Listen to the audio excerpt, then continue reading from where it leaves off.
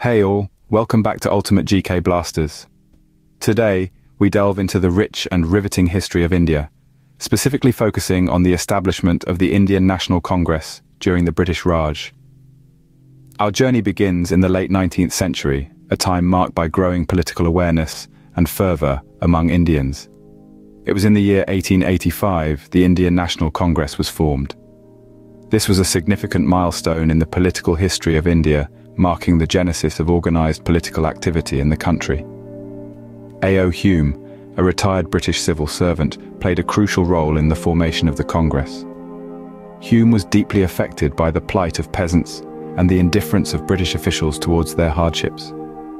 He envisioned the Congress as a platform for Indians to voice their grievances and demand political rights. The first session of the Indian National Congress was held in Bombay in December 1885. 72 delegates from all over the country attended this session, representing various sections of society. The session was presided over by Womesh Chunder Banerjee, a prominent lawyer and public figure of the time. In its initial years, the Congress was a moderate organization.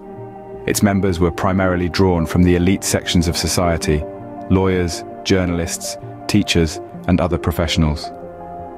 They advocated for constitutional reforms, greater representation for Indians in the government, and the protection of civil rights. They used methods of persuasion and negotiation, appealing to the British sense of justice and fair play.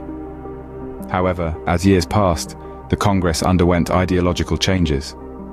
The moderate approach was challenged by the emergence of the radicals, who demanded complete independence from British rule. This led to a split in the Congress in 1905, with the moderates and radicals forming separate factions. Despite this divide, the Indian National Congress remained a pivotal force in the Indian freedom struggle.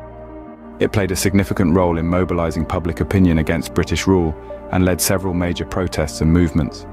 The Congress finally achieved its goal of independence in 1947, ending over 200 years of British rule in India.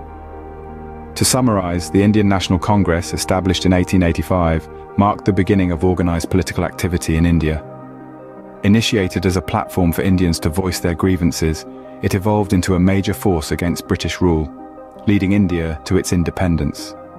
Its journey, marked by ideological shifts and critical milestones, is a testament to the indomitable spirit of the Indian people and their quest for freedom. Thank you for joining us on this historical journey. Stay tuned to Ultimate GK Blasters for more enlightening episodes. Until then, keep exploring, keep learning,